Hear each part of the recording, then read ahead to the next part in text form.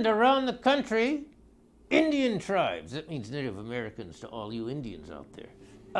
Well, they get mad if you say anything about them. They all get mad. You know, shit, just stick to medical school. Anyhow, listen, in Jellystone National Park, out there in America, where they have the volcanoes and calderas and stuff, Native American tribes are celebrating in wonderment at the birth of the big white buffalo. Yes, sir. The big white buffalo was born in Native American lore. It is predicted that a big white buffalo is born, that there'll be either extreme peace or extreme war. So they are not sure if they could handle extreme peace or extreme war, so what they decided is they're going to cut it up and sell the steaks to tourists. That ought to make them a few $1 million. That's what I would do. You ever eat buffalo meat? Good. Yes, sir. I love that there buffalo. Sometimes they call it bison, and sometimes they call it buffalo. Actually, buffalo is only in Africa, but the American buffalo, which is a bison, they call buffalo, but it's really a bison. How about that? You can't explain it to them Native Americans, or they'll shoot an arrow at you, just like in the cartoons.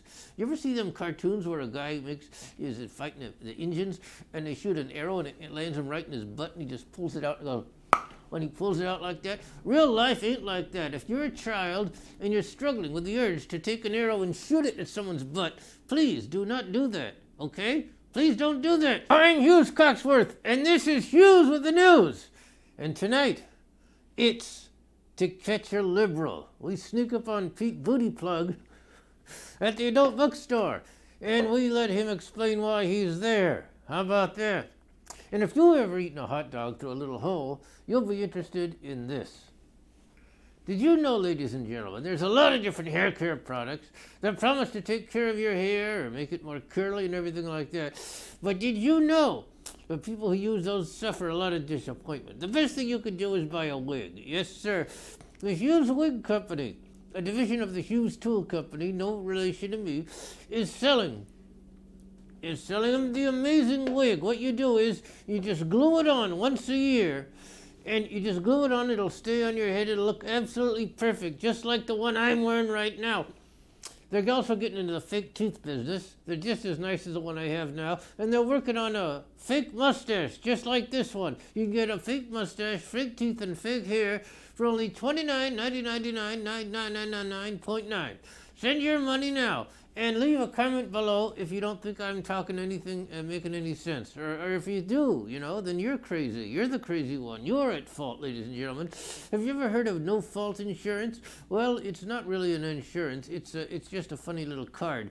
What you do is, it looks like an insurance policy, and when you've had an accident and the cop says, I'd like to see your insurance, please, you send him this little, you give the cop this little certificate that says, it's not my fault. That's the no-fault insurance. You should do about 30 days in most of the 57 states. I only said that because somebody years ago said there was 57 states. He also said he was born in Hawaii. If you know what that was, leave a message below, ladies and gentlemen. How about that? How you doing today? Hey, how'd you like the debates, huh? Did you see them debates and guys, huh? What do you think about that? What do you think about what transpired? That's a big word. It means happened. I'm trying to use big words. Put bigger words in my vocabulary. Eat bigger pieces of meat.